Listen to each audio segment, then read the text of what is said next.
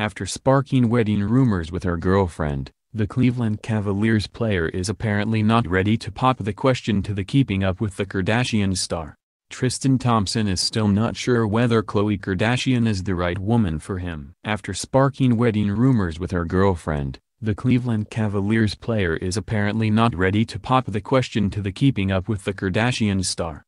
Rumor has it, Tristan accused Khloe of not bothering to bond with his 8-month son, Prince. The revenge body with Khloe Kardashian host has long wanted to become a mom, but she's reportedly not exactly showing off her maternal instinct.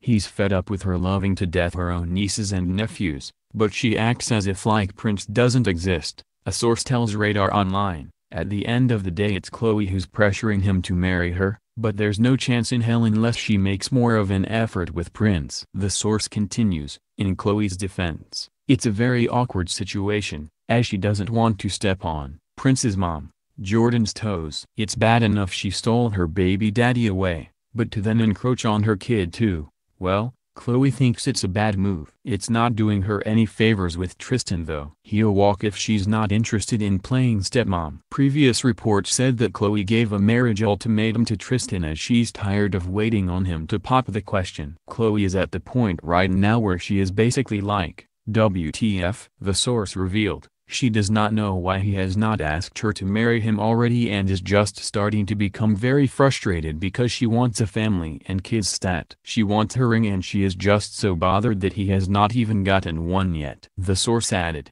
Khloe wants nothing more than to start a family and have a bunch of kids with Tristan. She sees both of her sisters with all these kids and it just makes her sad that she is the odd one out.